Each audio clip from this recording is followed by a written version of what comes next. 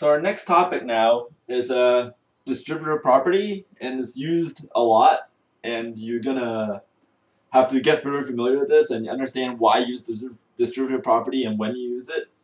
And it's not a difficult concept. It's just A, it was outside parentheses, and then you're multiplying the parentheses, the things inside the parentheses, the elements. So it's basically A times B plus plus AC. A times C. So AB plus AC, if you can see that here, okay? So let's do example number 1. It'll come up to you more clear. I know some people aren't familiar when they see letters and variables like at this time. They're like, I don't understand this letter thing, and I have to use numbers. But you'll start understanding what this means, and I'll explain it as it goes. So first rule is this number times this number, so it's 4 times x is what? 4x, right?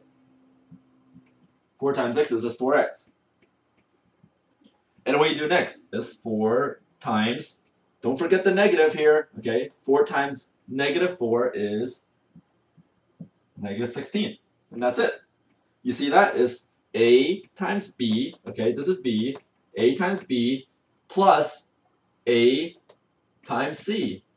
C is negative 4, really, okay? So you get negative 16. And that's how you see it. This is more algebraic, and you got to start seeing in terms of algebra form, like variables. You have to get used to not having numbers.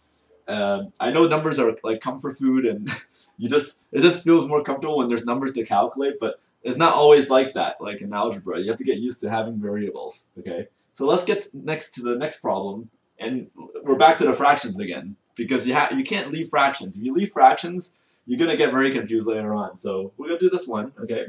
1/2 times x plus 2. We have parentheses. Remember parentheses. It changes everything. So 1/2 times x is 1/2 x, right? 1/2 times x, okay? Or x over 2, however you want to write it, okay? And then 1/2 times 2 is what? 1/2 times 2 is 2 divided by 2, which is just 1, right? And that's it.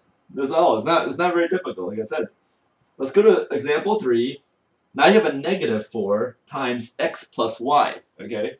So what do you do here? Same thing, nothing different.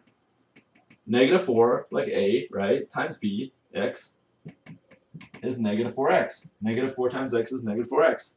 And negative 4 times positive y, okay, is negative 4y.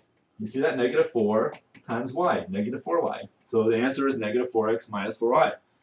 Okay?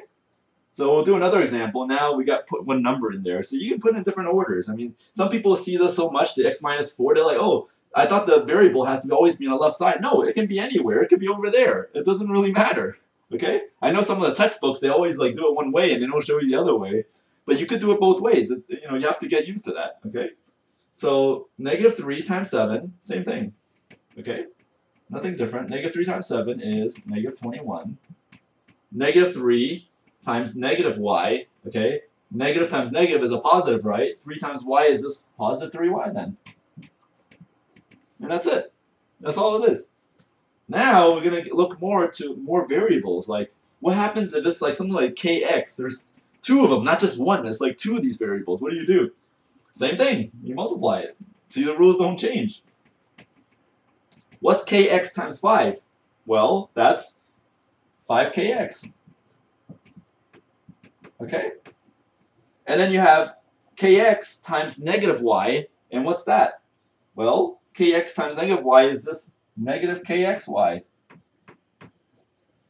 And that's it. It looks complicated, right? I mean, first time you see this, you're like, all these letters, what is all these k's and x and y's, all of it. So, and you just distribute it just like the way it is. There's nothing to it, okay? So this is my distributive property. Please let me know if you have any questions. Next lesson.